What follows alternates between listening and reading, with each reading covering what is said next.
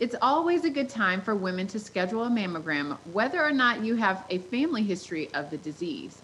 Recently, Jessica spoke with a Grammy Award winning singer and cancer survivor, and here's that conversation.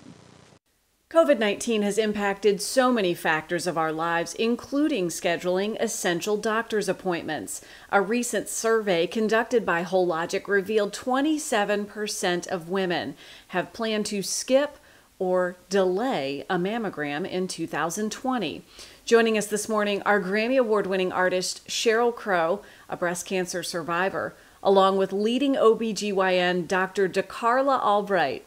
It's wonderful to see both of you this morning. Thank you for making time for us. Thank you. Thank you. Absolutely. Let's start with you, Sheryl. You're a breast cancer survivor. Can you tell us a little bit about your experience and how you're doing today, and why that makes you so very passionate about sharing the message of the importance of an annual mammogram?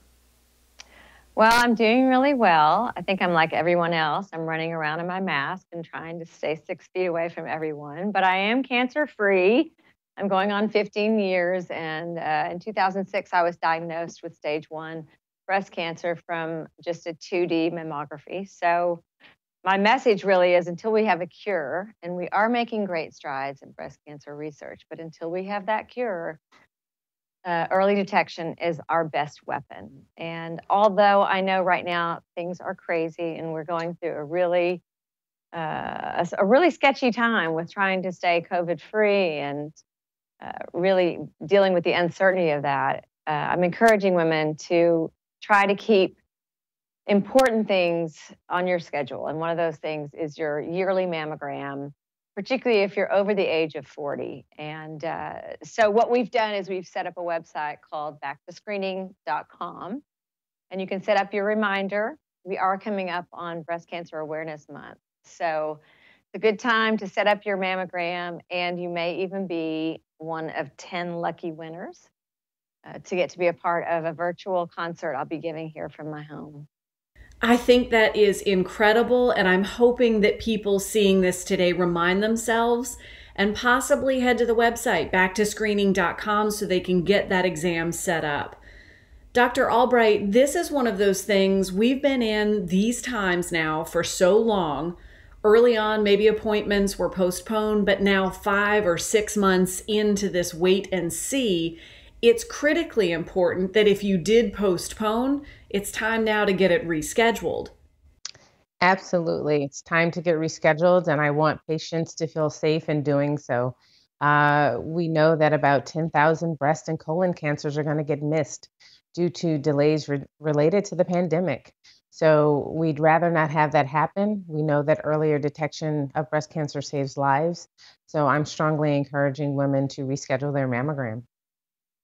What should they know about screenings, Dr. Albright, if this is something that maybe you haven't done before, or things may be different during these new times? So the same mammogram should be offered. I definitely tell my patients to get a 3D mammogram. I think it's the most accurate type of mammogram, and it decreases any risk of false positive readings and unnecessary biopsy. So I start there, and then I definitely have them call and make sure that they feel comfortable returning to their radiology facility for the screening. And the CDC guidelines are being applied. Masks are being worn for patient and provider safety. Appointments are being scheduled such that patients don't have to really cross paths. Waiting rooms are social distant. So most radiology centers are making things very comfortable for patients, even though they may be worried. It should be very easy to reschedule and get that mammogram done. It's wonderful being with both of you. We want to remind everyone, backtoscreening.com. Sheryl, you mentioned that 5 lucky winners could be with you for a virtual private concert. Actually, 10. Yeah. So if you go to backtoscreening.com and just follow the directions on there, you can set up a reminder to have your annual mammogram, as well as potentially becoming one of 10 lucky winners.